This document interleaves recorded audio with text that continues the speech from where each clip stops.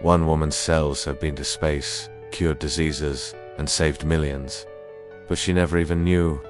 In 1951, Henrietta Lacks, a black mother of 5, went to Johns Hopkins hospital for cancer treatment. Doctors secretly took a sample of her cells. What they discovered shocked science. Henrietta's cells, later called HeLa cells, did what no human cells had ever done. They lived and multiplied endlessly. Those cells became the foundation of modern medicine. They helped create the polio vaccine, advanced cancer research, studied AIDS, mapped human genes, and even tested COVID-19 vaccines.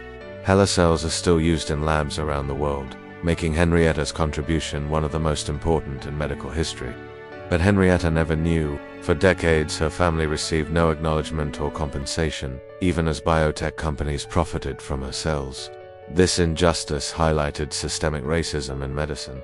She died in 1951, never credited, never compensated. Yet her cells still save lives today. Henrietta Lacks, the woman who unknowingly changed the future of medicine,